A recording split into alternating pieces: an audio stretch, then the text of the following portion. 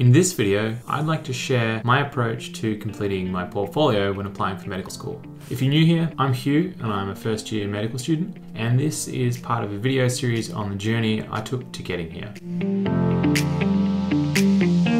GAMSAT results are out. I hope that you got the score you're after. I'm really sorry if you didn't. It sucks. Been there myself. I know what it's like to sit it again and again and again. Regardless, for those of you who will be applying, the med applications are open and they close pretty soon. I guess a few of you are probably frantically completing your portfolio. In this video, I'm going to outline how I completed mine and why I think it worked, but the results may vary for other people. As you know, it is a culmination of your own unique experiences and your own unique style. Still, I do hope I offer a perspective that may be useful, particularly if you have applied before or you've tried something and it hasn't worked in the past, so maybe this would be useful for you. But please make sure you read thoroughly the portfolio guidelines that are published by the universities that accept them.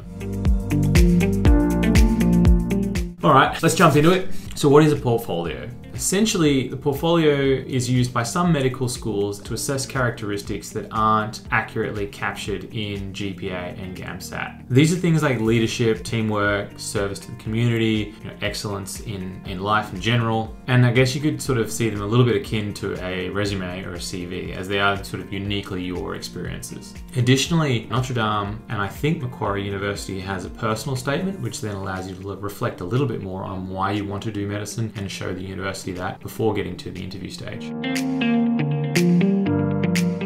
If you don't know already, which schools are using the portfolio? So the main ones are the University of Notre Dame, which has both a Fremantle and a Sydney campus, and the University of Wollongong. So first up, we'll look at the University of Wollongong. The University of Wollongong has a big focus on rural medicine, and so your portfolio really does need to reflect that as best you can. If we take a look at their guide, the statement at the start says the UOW, or University of Wollongong Graduate Medicine Admissions Portfolio allows you to identify personal experiences and qualities that the graduate medicine considers desirable in medical students and graduate doctors, and also to demonstrate your connection with a regional, rural, or remote community. So as you can see there, they're looking for things that they deem suitable in a doctor, but also those who are connected to rural, regional communities. There's sort of 4 domains that they look at. These are leadership, the capacity to work with others, service ethic, and a high level of performance in an area of human endeavour. So just to get a bit more detail on those, when you're looking at leadership, if we take this from their guide. When considering leadership in the portfolio, the applicant needs to have displayed significant decision-making ability in a position, interest, or area of work, or being recognised for this ability. Additionally, it does note that you can have some progression within something. If you're going to put something down in the leadership category, make sure that you were actually in charge. You had significant decision-making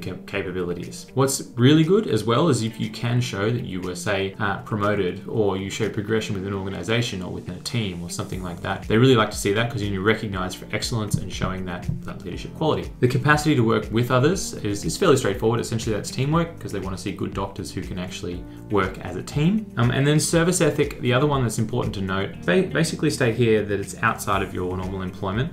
To clarify a little more, ideally, applicants should demonstrate involvement in activities outside of usual personal interests, as this demonstrates participation mainly for the welfare or benefit of others. So essentially, they want to see you doing volunteer work, charity work, etc., that aren't directly related to, say, what you do as a day job, but might be a way to actually help the community. And finally, high level of performance in an area of human endeavour really looks at those extracurricular activities that you've done really well in. And that could be things like, could be sport. So were you a competitive athlete? If it was university, did you get a scholarship for something? Did you get papers published? Anything that won't be captured in, say, your GPA or GAMSAT, but is something you'd really like to show that you've really worked hard for something and you've done well. One of the things about the Wollongong portfolio here is you do get quite a lot of opportunity to put examples in. So you have 5 examples that you can provide per section, but the word limit's pretty tight. I think it's around about 300 characters, so you've got to be very succinct. You'll also have things like how many hours you did. That could be, a weekly, total, whatever it is. Use whatever you think the best estimate is. And you also need to put a reference in. So make sure, they say that if you don't, you'll be excluded. So make sure you please put one in. But if you don't have a reference, say for instance, you got a certificate for something, it's yours, you can't reference it that way. Just say certificate available at request. The other university that uses the portfolio is the University of Notre Dame.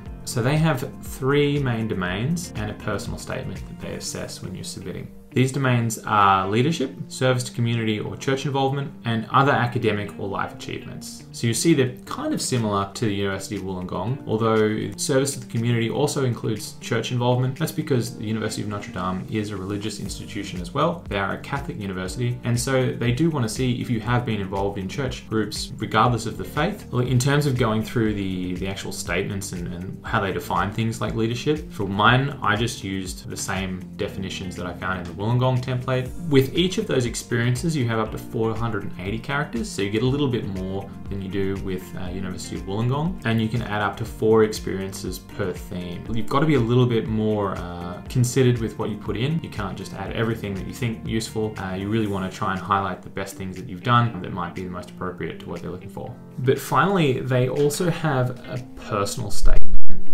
And so this personal statement is an opportunity for you to outline why you want to do medicine, but also why you might want to do medicine within Notre Dame in the context of the Catholic faith. It doesn't mean that you need to be religious. It does mean that you will need to respect the fact that it is a religious institution and that you'll be taught under certain principles. But they do want to see people from all sorts of walks of life. And so at least within my cohort, we have Jewish, we have Muslim, we have Christian, we have Catholics, we have a variety of people from all different walks of life, and we have atheists. They're not discriminatory in terms of your faith. They just want to see that you're okay and you understand what it would mean to be taught within that, within the faith. But here's the difficult thing. One of the things about writing a personal statement is we have to convey why you want to do med. And at least my experience with doing it was kind of had fairly generic reasons. Like, I wanted to help people. I really love the medical sciences. I like solving problems. And I was looking for something that was, a little bit more hands-on, a little bit more person-centered. And, chatting to a lot of my friends, we all kind of have pretty similar sort of motivations. And you probably have similar motivations too. That's why you've chosen to do medicine and not something else. But what's really important then when you're writing the personal statement is not to have some cookie cutter of, yes, these are the 3 things, 3 reasons I'm doing it, but to outline why and what got you to that feeling. For me, I fell in love with medical sciences, so to speak, as I was finishing school, but it wasn't until I started working as a ski patroller that I really figured out that medicine was something I absolutely had to pursue, because being able to put that sort of science into practice in a way that actually helps people in a unique environment for me was exceptionally rewarding, and it just fueled that fire. So make sure you document what it is that you've experienced that allows you to get to where you are now, to get to why. So what did I actually do? Well, I'd applied a couple of times, as you know, and it's hard to tease out whether my less than stellar GAMSAT score in the past was actually really what knocked me out, or whether I had botched up the portfolio, probably a mixture of both. I think in the past where I went wrong with my personal statement was it was a bit too generic and it wasn't really from the heart, kind of trying to be a bit cookie cutter, tell them what they want to hear, but I wasn't really being me, and so it is a bit of a risk, but really think it's always better to just show who you are and be really honest about your story there, and that'll connect much better with the reader than something that they've read 100 times from everybody else. I did, however, submit the same portfolio, so to Wollongong and to Notre Dame. So I just used the word limit for Wollongong, which was a bit shorter, and submitted the same experiences over. I just adjusted where I thought they would fit best, because the leadership fit it well into leadership. There was service to community of church or service ethic. They fit nicely together. And then I found some of the more meaty teamwork examples I was able to put into other life achievements for the University of Notre Dame. But what do you write? And this might be a bit of a point of contention between people. You may have done it a different way to the way I did. Great. You may be doing it the same way, or you may have tried various things. What I did this time was I essentially just documented exactly what I did with each experience. I sprinkled within that a little bit about what I got out of it and what I found rewarding, but I made sure I was really concrete about the activities and the specifics of what happened. And I thought this was important because ultimately the assessors are looking for certain traits, and what they're going to do is they're going to deduce them from the activity. If you can show that you did a volunteer activity, it was X amount of hours, it helped homeless people at a certain place, or whatever it might have been, they're going to see those traits that they're after, but they can also see very specifically what your role was within that. Some people spoke a little bit more about what they learned from the experience. I didn't do that quite as much. I mentioned what I found rewarding, but for me, what I learned was more in my personal statement, and everything else was very matter of fact. Additionally, a couple of things that have been mentioned and I think helped me this time because I hadn't done this in the past was don't front load your portfolio. And what I mean by this is don't put a bunch of experiences in from the last 2 years and then have nothing else prior to that. Because what these schools want to see is that, have you consistently performed over time? And you don't have to be a superstar, but have you done things consistently for the last 10 years, for the last 20 years, whatever that might be. Additionally, don't pretend you're something you're not. If you're 21, you're probably not going to be a CEO. You're probably not going to have had 10 papers published or anything like that. You may have, worked in retail, volunteered with Surf Lifesaving, or done something like that. That's what they want to see. They don't expect you to be way up here yet. So please don't front, don't pretend to be somebody you're not. Just put in exactly what you did. And finally, with your references, check that they'll actually be a reference for you. If not, find someone who will be. Most of the schools say that if you don't put a reference in, they won't count that experience.